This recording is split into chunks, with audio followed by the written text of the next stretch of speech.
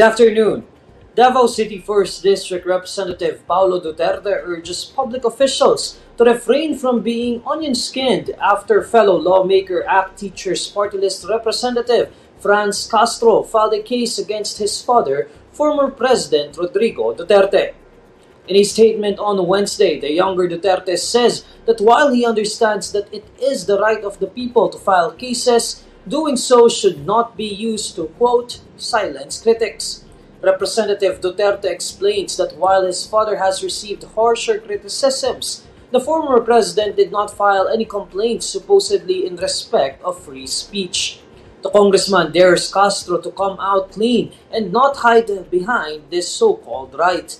Representative Duterte further claims that he knows a lot about, quote, left-leaning party list representatives as a member of Congress himself, saying they should, quote, stop the drama. Castro on Tuesday filed grave threat complaints against the former president over his statements over national television.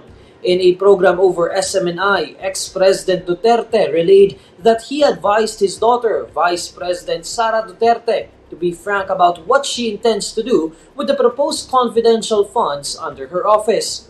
The former chief executive said this was to supposedly kill communists like Castro. An investigating team formed at the Department of Health will check if gross negligence and incompetence made it possible for hackers to leak the personal information of members of the Philippine Health Insurance Corp or PhilHealth. Health Secretary Ted Herbosa, who also sits as chairman of PhilHealth's board, tells reporters that he formed the team as a part of due process. Herbosa says most of the systems of PhilHealth were already up, but due to the leakage of private information on the dark web, the board ordered the agency's management to set up a crisis committee to attend to the data breach and data privacy concerns. According to Herbosa, the revamp of several top positions in PhilHealth, such as the Executive Vice President and Vice President for Finance, has also been approved. The PhilHealth online systems were hacked earlier this month, leaking the information of the members. The Metropolitan Manila Development Authority announces that the number coding scheme will be suspended on October 30 and November 1 to 2. In a television interview on Tuesday, MMDA Acting Chairman Don Artes confirms that the number coding scheme will be suspended on Monday, October 30, in light of the Barangay and Sangguniang Kabataan elections. It will also be suspended from Wednesday, November 1 to Thursday, November 2 for All Saints Day and All Souls Day.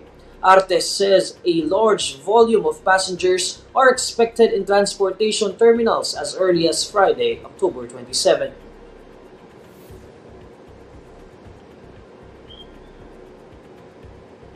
Here's the latest roundup of today's top stories. After ACT Teachers Party List Representative Franz Castro filed a case against former President Rodrigo Duterte, Davao City 1st District Representative Paolo Duterte urges public officials to refrain from being onion-skinned. Less than a week before the Barangay and Sangguniang Kabataan elections, COMELEC announces that its precinct finder is now back online. And MMDA announces that the number coding scheme will be suspended on October 30 and November 1 to 2. And these are the stories you need to know today. I'm Neil Mercado. Follow INQUIRER.net on Facebook, X, YouTube, TikTok, Instagram, and Reddit. For more stories, visit INQUIRER.net. Good afternoon.